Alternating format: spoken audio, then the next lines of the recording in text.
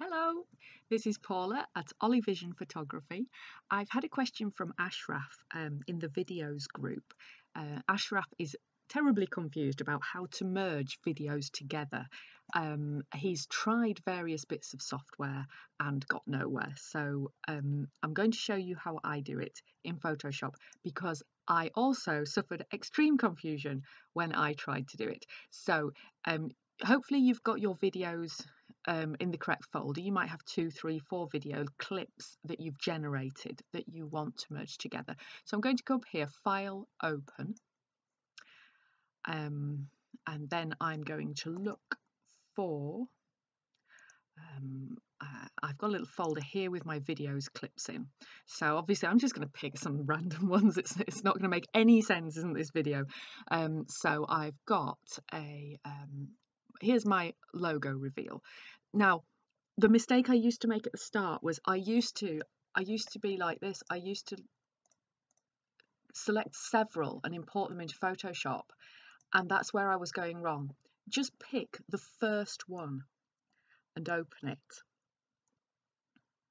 and it will eventually open, I'm sure.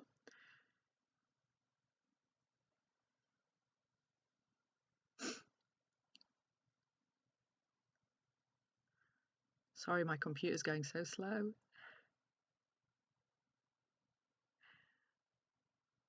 Right, here we go.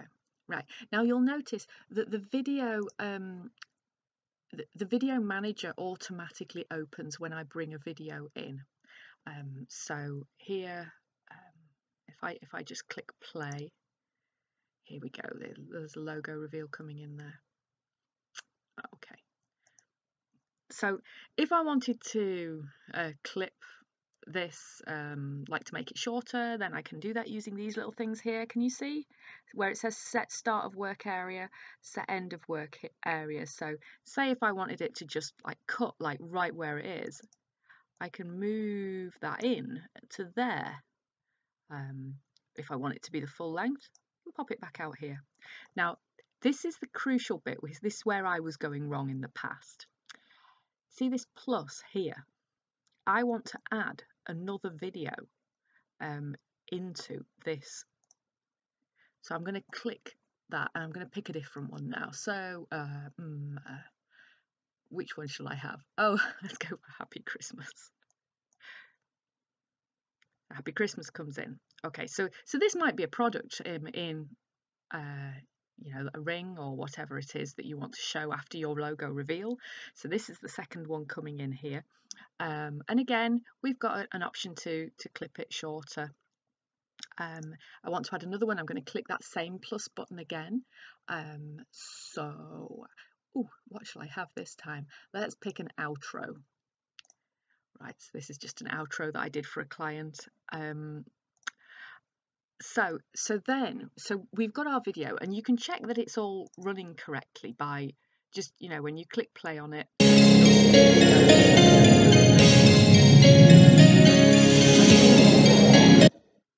So if I export it now, I'm going to get all these 3 clips together as one video. So what I need to do is go to File at the top there, Export. See here, Render Video. Let it do a bit of thinking. Right, it automatically names it as whatever your first video was called. So if you want to call it something else, you know, I'm just going to call this one Test. Then you select your folder. So it defaults. Now this is quite annoying because it defaults to the last video you output. So you can see mine's going to a folder called Aria Suite New Year. So I actually, let's just say we want it to go to the desktop. Send it to the desktop.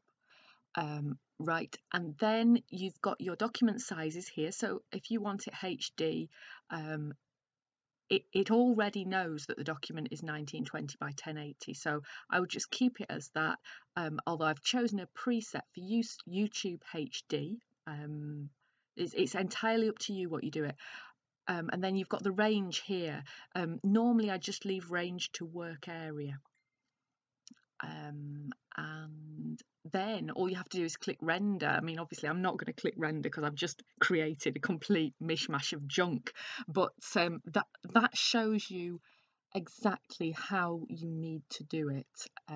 Now you can bring in audio tracks as well, so I don't think I have any audio on because most of my videos are recorded with sound, so but that's how you do it. So if you brought in an audio track by clicking the plus here, that would lay underneath this video, and then you'd render it all together. So there you go. I hope that helps. Bye.